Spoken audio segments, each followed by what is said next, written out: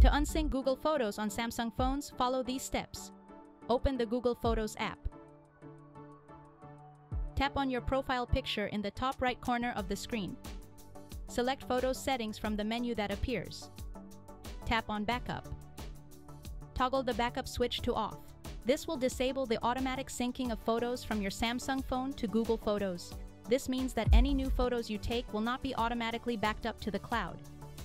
If you want to manually back up your photos to Google Photos, you can do so by following these steps.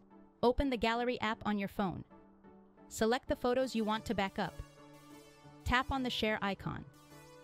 Select Google Photos from the sharing options and then tap Upload. The selected photos will be saved to your Google Photos account, and that's how you unsync Google Photos on your Galaxy device. We hope this guide can be helpful.